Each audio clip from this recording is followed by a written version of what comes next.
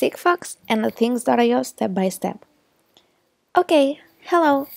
The first thing you have to do is to create a thing at the thethings.iO platform. How?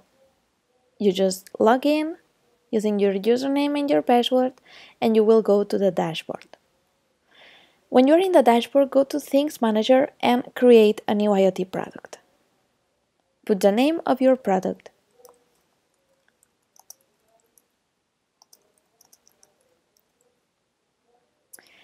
Here, in the format, you can choose between JSON, message pack, protocol buffer, and Sigfox.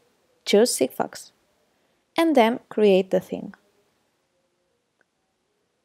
When you have created the thing, you have to click on it and go to Product Settings.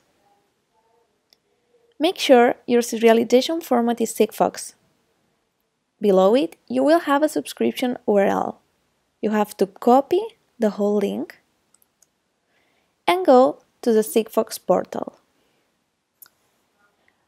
When you are in the Sigfox backend, the callback system enables you to use the thethings.io callback URL that lets the thethings.io backend receive the Sigfox device messages. The configuration of callbacks is done in the device type page. The callbacks are triggered when a new device message is received or when a device communication loss has been detected.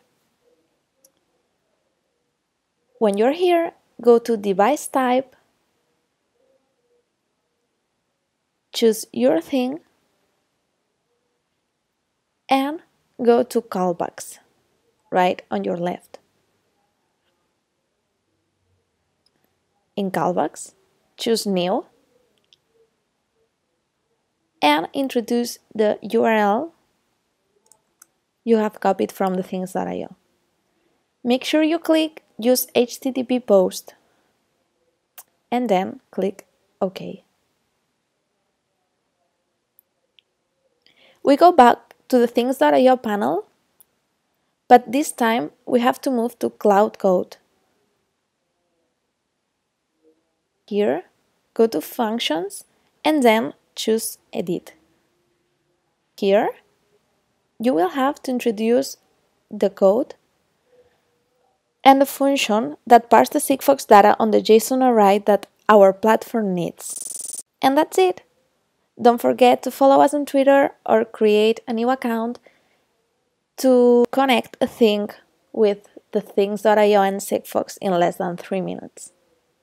Thanks for watching!